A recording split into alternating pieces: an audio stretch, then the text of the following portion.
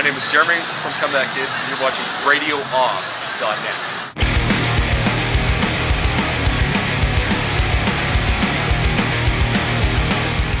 It was a little different because we had some budget constraints. So we, because we're from Canada and I guess we have a bit of a liberal government, they are willing to help us record.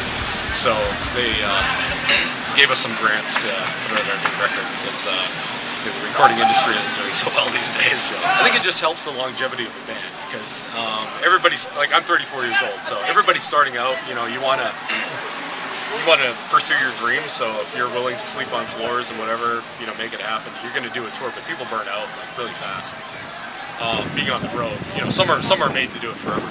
And yeah, I would like to think I'm one of those people with grants or no grants.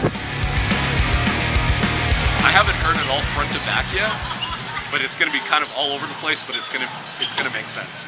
And so yeah, we're pretty stoked on it. You know, very hardcore influenced, very, you know, melodic hardcore. But it definitely won't sound like any of the last three, but you will, you know, it makes sense. You know, I used to play a band called Figure 4, so I think on this, you know, new record, you're going to hear stuff that could have been a Figure 4 record, you know, in the past. But there's also stuff that's like super punk rock melodic, you know, which is like a lot of our roots, you know, like a bunch of the guys, you know, are, you know, old fat records, you know, leg and whatever, you know, kind of.